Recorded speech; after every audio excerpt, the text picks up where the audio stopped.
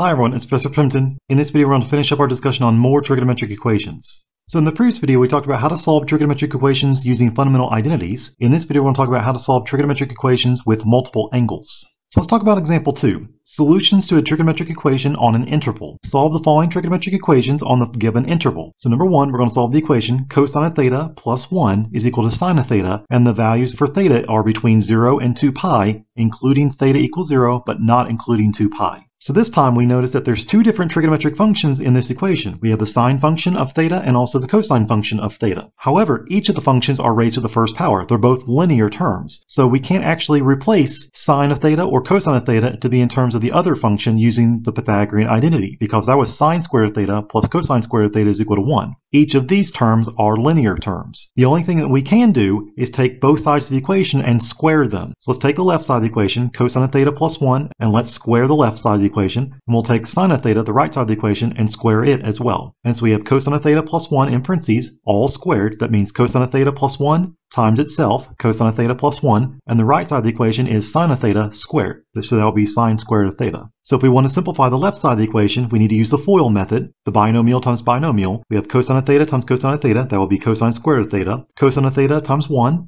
and also cosine of theta times 1 again. For the inside and outside two terms, you get 2 times cosine of theta after you add like terms, and then you have 1 times 1 will give you 1. So the left side of the equation will be cosine squared of theta plus 2 times cosine of theta plus 1, and the right side of the equation will be sine squared of theta. So now we have an equation that we talked about in the previous video. We have the sine function that's being squared on one side of the equation. We also have the cosine function that's being squared on the left side of the equation. And notice that cosine of theta is raised to the first power. So we're going to replace the sine squared of theta to be in terms of the cosine squared of theta function. So we're going to replace sine squared of theta to be in terms of the cosine function using the Pythagorean identity. So remember, the Pythagorean identity said that sine squared of theta plus cosine squared of theta is equal to 1. If you want to replace sine squared of theta to be in terms of cosine of theta, you need to take sine squared of theta and isolate it on one side of the equation. So subtract cosine squared of theta to the right side of the equation. So now sine squared of theta will be 1 subtract cosine squared of theta. So that will be our new right side of the equation. So the left side of the equation will be cosine squared of theta plus 2 times cosine of theta plus 1. But then the right side of the equation, sine squared of theta will become 1 subtract cosine squared of theta. So now the entire equation is in terms of the cosine function. So let's move all terms to one side of the equation so that one side of the equation is equal to 0. So let's subtract 1 on the left side of the equation and also add cosine squared of theta to the left side of the equation as well. So you have cosine of theta plus cosine squared of theta. That will be 2 cosine squared of theta plus 2 cosine of theta was already on the left hand side of the equation. And then the right side of the equation will now be 0 because there are no terms remaining. So you have 2 times cosine squared of theta plus 2 times cosine of theta is equal to 0.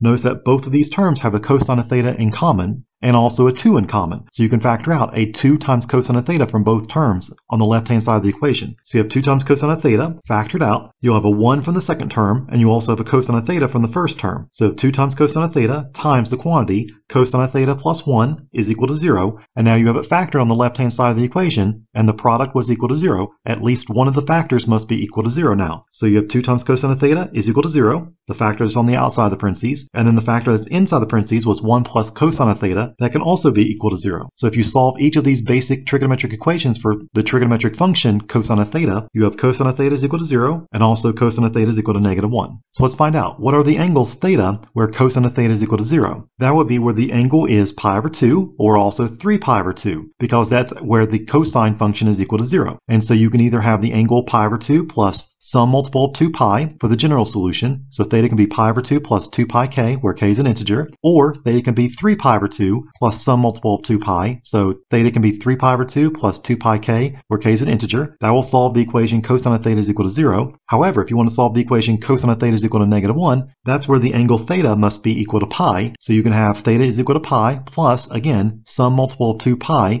because the period of the cosine function is 2 pi radians. And so theta can be pi plus 2 pi k, where k is an integer. This is the general solution to the trigonometric equation cosine of theta plus 1 is equal to sine of theta. However, since we're trying to find out all the values of theta that are between 0 and 2 pi, including theta equals 0, we want to find out what are all the angles theta between 0 and 2 pi that would actually solve this equation. Once we have the general solution, notice that if k is equal to 0, then you have theta is equal to pi over 2. If k equals 0, you have theta equals 3 pi over 2. And if k equals 0, you also have theta is equal to pi. So these are actually solutions between 0 and 2 pi. Pi over 2, 3 pi over 2, and also pi. However, if you check the solution theta equals 3 pi over 2 in the original equation, cosine of 3 pi over 2 is actually equal to 0, so the left-hand side of the equation will be 1, but the right-hand side of the equation, sine of 3 pi over 2 is actually negative 1. So the left-hand side of the equation is positive 1, the right side of the equation is negative 1. So theta equals 3 pi over 2 is actually an extraneous solution to this equation. It's not actually a solution because it doesn't check with the original equation. So the only solutions between 0 and 2 pi are theta equals pi over 2, because that's when k equals 0, and also theta equals pi,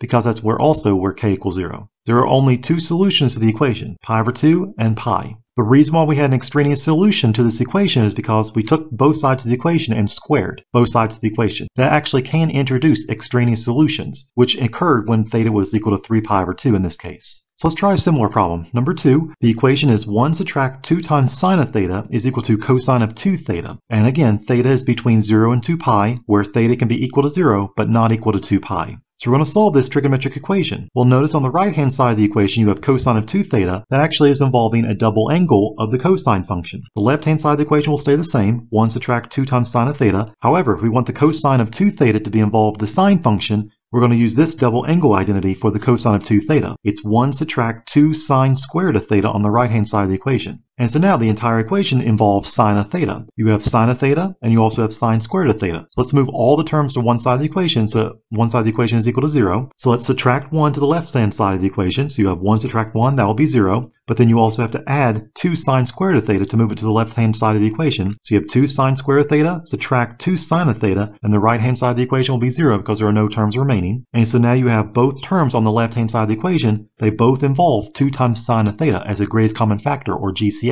So that can be factored out, 2 sine theta from both terms. You have a sine of theta left from the first term, and you have a subtract 1 from the leftover from the second term. And the right-hand side of the equation is still 0. So you have a product that's equal to 0. At least one of the factors must be equal to 0. So 2 times sine of theta is equal to 0, or sine of theta subtract 1 is equal to 0. So now let's try to solve for the sine function. You have 2 times sine of theta is equal to 0. That means sine of theta is equal to 0 after you divide both sides of the equation by 2. And if sine of theta subtract 1 is equal to 0, that means sine of theta is equal to 1. So let's find out what is the general solution, find out all the angles theta that actually will solve the equation sine of theta is equal to 0 and also sine of theta is equal to 1. If sine of theta is equal to 0, that means the angle theta can be 0 plus some multiple of 2 pi. So theta can be 0 plus 2 pi k, where k is an integer. Or the angle can also be pi, so theta can be pi plus some multiple of 2 pi. So theta can be pi plus 2 pi k, where k is an integer. That will solve the equation sine of theta is equal to 0. However, if you want to solve the equation sine of theta is equal to 1, the only value where sine of theta is equal to 1 is where the angle theta is pi over 2 plus 2 pi k, where k is an integer. So pi over 2 plus some multiple of 2 pi. So if theta is any one of these three different forms, it actually is a general solution to the trigonometric equation 1 subtract 2 times sine of theta is equal to cosine of 2 theta. However, we want the angle between 0 and 2 pi, including theta equals 0. And so theta equals 0 occurs because whenever you let k be equal to 0, you get theta equals 0. So that's a solution in the interval 0 to 2 pi. If you let k equals 0 for this equation, theta equals pi plus 2 pi k. If you let k be 0, you get theta equals pi. That's also a solution between 0 and 2 pi. So theta equals pi is also a solution. And if you let theta be equal pi over 2 plus 2 pi k, where k equals 0, then you have theta equals pi over 2. That's also a solution between 0 and 2 pi. However, if you let k equals 1, that actually will be outside the interval. It will not be between 0 and 2 pi for the angle theta. So the only answers or the only solutions to this equation between 0 and 2 pi radians are the angles 0, pi, and pi over 2. These are the only three solutions to the equation between 0 and 2 pi radians. So now let's talk about solving equations with trigonometric functions of multiples of angles. When you're solving a trigonometric equation that involves functions of multiples of angles, we're going to first solve the equation for the multiple of an angle and then divide to solve for the angle. So in example 3, we're going to solve a trigonometric equation with a multiple of an angle. So solve the following trigonometric equations on the given intervals. So number 1, we're going to solve the equation 2 times sine of 2 times theta is equal to negative square root 3. And again, theta is between 0 and 2 pi, where theta can be 0 but not equal to 2 pi. So this time you have a trigonometric equation that only involves a sine function. However, notice you have the sine function of a double angle. It's actually 2 times theta as the argument of the sine function. If we use the double angle identity for the sine function, we actually introduce the sine of theta and also cosine of theta, because sine of 2 times theta is 2 times sine of theta times cosine of theta. So you introduce sine of theta and cosine of theta. That overly complicates the equation. Let's solve the equation for the double angle this time. So let's try to isolate the trigonometric function on one side of the equation. So divide both sides of the equation by 2. So you have 2 times sine of 2 theta is equal to negative square root 3. If you divide both sides of the equation by 2, you have sine of 2 theta is equal to negative square root 3 divided by 2. And so now let's find out, what are the angles that actually will give you the sine function of that angle is negative square root 3 divided by 2. Since the sine function is a negative value, that actually occurs only in quadrants 3 or 4. And so the angle 2 theta, the argument of the sine function, must be in quadrants 3 or 4. If it's in quadrant 3, the angle is 4 pi divided by 3. And if it's in quadrant 4, the angle 2 theta must be 5 pi over 3. So the general solution would be 2 times theta is 4 pi over 3.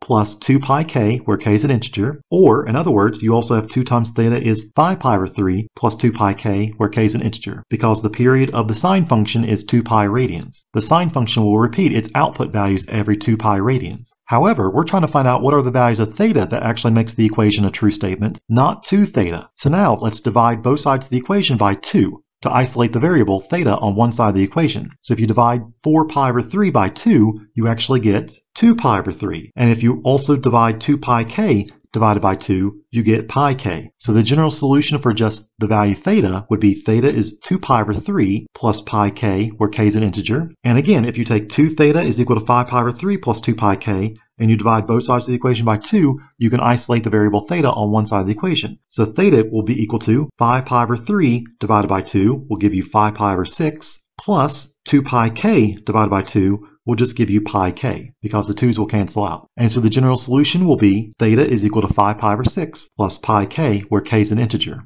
That's the general solution to the equation. 2 times sine of 2 theta is equal to negative square root 3. However, we're trying to find out all the angles theta between 0 and 2 pi that are solutions. So let's find out. If k is equal to 0, then we actually get the solution theta equals 2 pi over 3. And if k equals 0, you also get the angle theta is 5 pi over 6. So theta equals 2 pi over 3 and theta equals 5 pi over 6. Those are both solutions between 0 and 2 pi. However, if you also let k equals 1, then you have theta is equal to 2 pi over 3 plus pi. That actually will still be less than 2 pi, so that's actually a solution between 0 and 2 pi. So theta is equal to 2 pi over 3 plus pi will actually give you 5 pi over 3. So that's actually also a solution for the value of theta. And for the same reason, if you let k equals 1 for the other general solution, theta equals 5 pi over 6 plus pi, you actually get 11 pi over 6 for the value of theta. So theta can be 2 pi over 3, 5 pi over 6, 5 pi over 3, or 11 pi over 6. Each of these four angles are between 0 and 2 pi, and they actually solve the original trigonometric equation. So you have four solutions to the trigonometric equation between 0 and 2 pi radians. So let's try another one. Number 2, this time the equation is square root 3 times tangent of the argument 3 theta plus 1 is equal to 0. And this time the angle theta is between 0 and pi, where theta can be 0, but not including theta equals pi. So again, we're going to try to isolate the trigonometric function on one side of the equation. So you have square root 3 times tangent 3 theta plus 1 is equal to 0. Subtract 1 on the right side of the equation first. So you have square root 3 times tangent 3 theta is equal to negative 1. And now if you want to get the tangent function isolated on one side of the equation, divide both sides of the equation by square root 3. So tangent of 3 theta is equal to negative 1 divided by square root 3. Or if you rationalize the denominator by multiplying the numerator and denominator by square root 3 divided by square root 3, you have tangent of 3 theta is equal to negative square root 3 divided by 3. Well, since tangent is a negative value, that only occurs in quadrants 2 and 4. So the angle in quadrant 2, where tangent is actually negative square root 3 divided by 3, is the value 5 pi over 6. So the angle 3 theta can be 5 pi over 6 plus pi k, because that's the period of the tangent function, is actually pi radians for the period of the tangent function. So you have 3 theta is 5 pi over 6 plus pi k, where k is an integer. Or the angle where tangent is actually negative square root 3 divided by 3 in quadrant 4 is actually 11 pi over 6. So the angle 3 theta can be 11 pi over 6 plus pi k, where k is an integer. However, we're not solving for 3 theta, we're trying to find out the values of theta that actually will solve the equation. So divide both sides of the equation by 3 to actually find out what are the values of theta that actually will solve the equation. So you divide both sides of the equation by 3, you have 5 pi over 6 divided by 3 will become 5 pi over 18. And if you have pi k divided by 3, that will be pi k divided by 3, where k is an integer. And also, if 3 theta is 11 pi over 6 plus pi k, divide both sides of the equation by 3, you have 11 pi divided by 6 divided by 3 will be 11 pi over 18. And if you have pi k divided by 3, you have a pi k divided by 3, where k is an integer. So the general solution to the trigonometric equation will be theta is equal to 5 pi over 18 plus pi k over 3, where k is an integer. Or theta is 11 pi over 18 plus pi k over 3, where k is an integer. Well, if k equals 0, you actually have solutions between 0 and pi. So if k equals 0, you have theta is equal to 5 pi over 18. That's one of the solutions. Or if k equals 0 for the other general solution, you have theta equals 11 pi over 18. That's another solution to the trigonometric equation. However, if you let k equals 1, you actually get another solution to the trigonometric equation. You have theta is equal to 5 pi over 18 plus pi divided by 3 times 1. If you let k equals 1, that actually will give you 11 pi divided by 18 if you get a common denominator of 18 as the LCD. Well, we already have theta equals 11 pi over 18 as a solution. However, if you let the other equation, where you have k equals 1, you have 11 pi over 18 plus pi divided by 3 times 1. That actually will give you 17 pi divided by 18 after you get a common denominator of 18 as the LCD. So theta equals 5 pi over 18, 11 pi over 18, or 17 pi over 18. These are the only three angles between 0 and pi radians that actually will solve the equation square root 3 times tangent of 3 theta plus 1 is equal to 0. So let's try number 3. This time the equation is 2 times sine of 3 theta subtract 1 is equal to 0. And again, the value for theta must be between 0 and 2 pi, where theta can be 0 but not equal to 2 pi. So again, we're going to try to get the trigonometric function isolated on one side of the equation. So you have 2 times sine of 3 theta subtract 1 equals 0. Add 1 to the right side of the equation. So you have 2 times sine of 3 theta is equal to positive 1. And now divide both sides of the equation by 2 to isolate the sine of 3 theta on one side of the equation. So you have sine of 3 theta is equal to positive 1/2.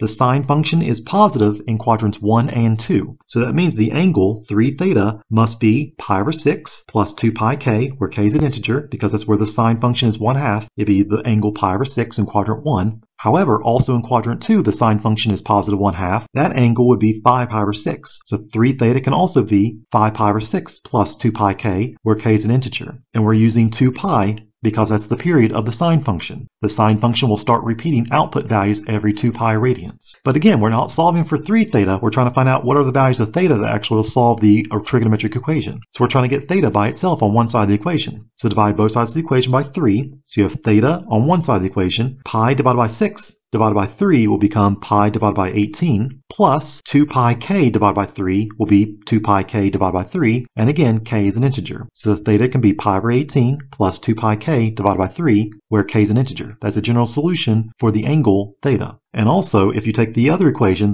the other general solution, and you solve for theta, you have 5 pi divided by 6 divided by 3. That will give you 5 pi divided by 18. And then 2 pi k divided by 3 is also 2 pi k divided by 3, where k is an integer. So the other general solution would be theta is equal to 5 pi over 18 plus 2 pi k divided by 3, where k is an integer. So this is the general solution to the trigonometric equation. 2 times sine of 3 theta subtract 1 equals 0. However, we're trying to find out the values of theta between 0 and 2 pi that are solutions. So let's find out. If k equals 0, you actually have two solutions. You have theta equals pi divided by 18, so that's one of the solutions. And if you have the other equation, theta equals 5 pi over 18 plus 2 pi over 3 times 0, that will give you 5 pi over 18. Both of these angles, pi over 18 and 5 pi over 18, are between 0 and 2 pi. Now let's try whenever k equals 1. If k equals 1, you have theta is equal to pi over 18 plus 2 pi divided by 3 times 1. Well, that will be pi over 18 plus 2 pi over 3. That actually will give you 13 pi over 18 after you get a common denominator of 18 as the LCD. So that's also between 0 and 2 pi, so that's also a solution to the trigonometric equation. If you let k equals 1 in the other general solution, you have theta equals 5 pi over 18 plus 2 pi over 3 times 1. That will give you 17 pi over 18 after you get a common denominator of 18 as the LCD. And that's also between 0 and 2 pi. So that's also a solution to the trigonometric equation between 0 and 2 pi radians. Well, now let's try k equals 2. If k equals 2, you have theta is equal to pi over 18 plus 2 pi over 3 times 2. That will make the second term 4 pi over 3. So pi over 18 plus 4 pi over 3 will actually give you 25 pi divided by 18 as the angle theta. And that's also between 0 and 2 pi radians. So that's also a solution for the value for theta. Now the other equation, if you have theta is equal to 5 pi over 18 plus, if you let k equals 2, you have 2 times pi divided by 3 times 2, that will be 4 pi over 3, plus 5 pi over 18. That will give you an angle that's larger than or greater than 2 pi radians, which is outside the interval. So that angle will not be a solution inside the interval 0 to 2 pi. So there's 5 solutions of the trigonometric equation. 2 times sine of 3 theta subtract 1 equals 0. It's the angles theta equals pi over 18, 5 pi divided by 18, 13 pi over 18, 17 pi over 18, and also 25 pi divided by 18. Each of these values for theta are actually solutions between 0 and 2 pi and they also make the equation a true statement. So let's finish up with one more. Number 4, we're going to solve the trigonometric equation square root 3 times tangent of the argument theta divided by 2 subtract 1 equals 0. And this time theta is between 0 and 2 pi, where theta can be 0 but not equal to 2 pi. So this time we're involving a half angle of the tangent function because it's tangent of theta divided by 2. So we're going to treat this trigonometric function exactly the same way as the other 3 problems. We're going to try to isolate the trigonometric function on one side of the equation first. So if you have square root 3 times tangent of theta divided by 2, then subtract 1 equals 0, add 1 to the right side of the equation to move it away from the tangent function. So you have square root 3 times tangent of theta divided by 2 is equal to positive 1. Now divide both sides of the equation by square root 3. So you have tangent of theta divided by 2 is equal to 1 divided by square root 3. And if you rationalize the denominator by multiplying the numerator and denominator by square root 3 divided by square root 3, you have tangent of theta divided by 2 is equal to square root 3 divided by 3. Well, tangent is actually a positive value in quadrants 1 and 3. So we're going to find out what is the angle in quadrant 1 and also the angle in quadrant 3, where tangent is square root 3 divided by 3. Well, that means the angle theta divided by 2 is equal to the angle in quadrant 1 is pi over 6, where tangent is square root 3 divided by 3. So you have theta divided by 2 is equal to pi over 6 plus pi times k, where k is an integer. We're using pi because that's the period of the tangent function. And also in quadrant 3, where tangent is square root 3 divided by 3, is the angle theta divided by 2 can also be 7 pi divided by 6 plus pi times k, where k is an integer. Well, we're not solving for theta divided by 2. We're trying to find out the values of theta that will actually solve the equation. That's between 0 and 2 pi. So we need to get theta by itself. We need to multiply both sides of the equation by 2 this time. So we have theta divided by 2 times 2 will actually give us just theta. Pi divided by 6 times 2 will be 2 pi divided by 6, which is pi over 3 after you simplify. Then pi times k times 2 will be 2 pi k, where k is an integer. So one of the general solutions is theta is equal to pi over 3 plus 2 pi k, where k is an integer. And then the other solution will be theta divided by 2. If you multiply the left side of the equation by 2, you just get theta by itself. 7 pi divided by 6 times 2 will be 14 pi divided by 6. Or if you simplify, that'll be 7 pi over 3 plus pi times k times 2